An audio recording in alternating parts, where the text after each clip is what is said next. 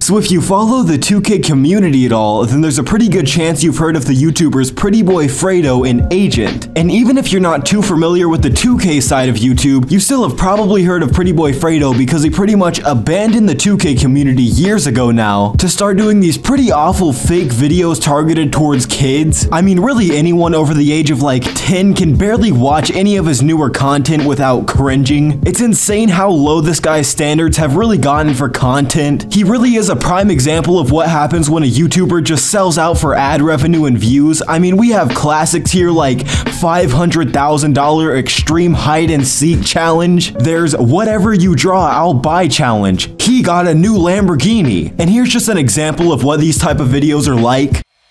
Today, we will be playing hide and go seek in our new $5 million mansion for $500,000. But I won't be doing the seeking. The police dogs, man.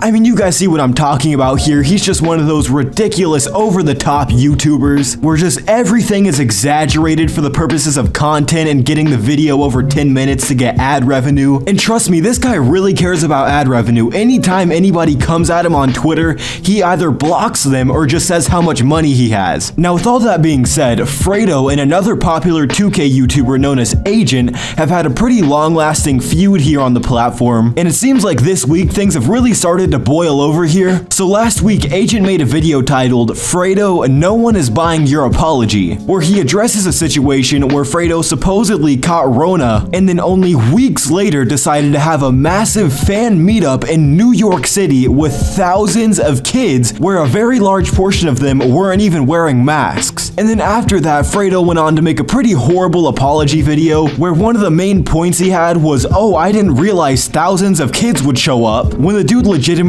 has almost 7 million subscribers, it was never like 4 people were gonna show up to this thing. So here's some clips from Agent's video on the situation. If you're making videos, I don't care if it's fake. If it is fake, I'll be able to tell and I will stop watching. But there's probably an audience for that. Whether or not they know it is, I don't care. It's not my purpose. But what I do know is that when you start faking predator videos and then seeming like the moral champion, like you just saved somebody, wow, look at this horrible human, it was an actor, then I know you've reached such a moral underpass that you're probably truly never gonna recover. These people, guys, there's something wrong with them mentally. But again, my problem is not with fake videos. It's the fact that the type of videos you're faking and try and make you seem like a good person. Like in PrettyBoyFredo's catalog, let's look at his catalog here. Man, there's no shortage of videos of him donating money, etc., etc., etc.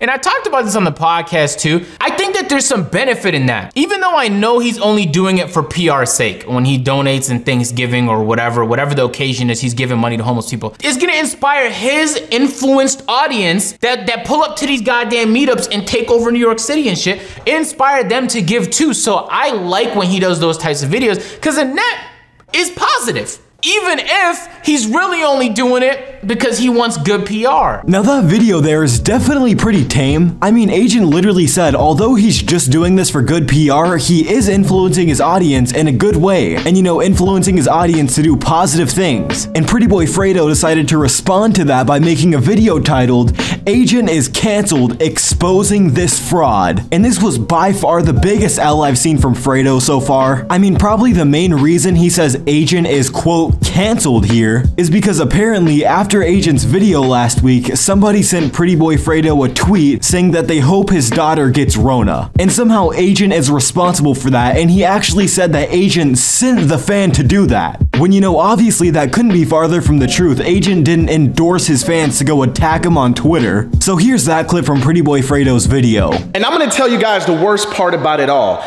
This kid had his fans spamming me on Twitter threats to my daughter, to my child, an innocent being. How disgusting and a pig you are. You do not deserve a channel. You are canceled. And as a father, it's on sight, bro. You are a scum, you are a pig, and you are a clown, and you will be canceled. I mean, that's by far the worst thing I've seen PrettyBoyFredo do throughout this whole feud with Agent. He tried to spin a tweet from a random Twitter user to say that Agent is canceled and he's scum and it's on site, as if that's like Agent on a Twitter burner account where he literally said in his YouTube video to go attack him on Twitter ruthlessly. And after Fredo's video was said and done, he was actually trending on Twitter for the situation, and he was getting clowned. It was crazy to see. I mean, he just had these kids on Twitter ripping him apart. I mean, this dude here said PrettyBoyFredo against Agent 00, 27 straight misses from 3, almost 600 likes, and here's a tweet from Los Polos on the situation, and he said PrettyBoyFredo is the biggest weirdo I've ever seen on the internet. Dude is a loser who's been manipulating little kids for years. Guy is a straight psychopath. Now, with all that being said, definitely let me know what you guys think about this whole situation in the comments. I'm definitely going to be reading through those, so let me know what you guys think about this situation. Do you agree with Agent? Do you somehow agree with PrettyBoyFredo? Do you agree with him that Agent is canceled? Let me know down in the comments. And definitely don't send any hate to PrettyBoyFredo or Agent. I'm just criticizing some of the pretty outlandish stuff Fredo's been doing. I'm not trying to, you know, send hate to him or anything crazy. I'm not trying to end his career. Now, with all that being said, that's where we're going to wrap up this video. Don't forget to drop a like and subscribe if you're brand new to the channel.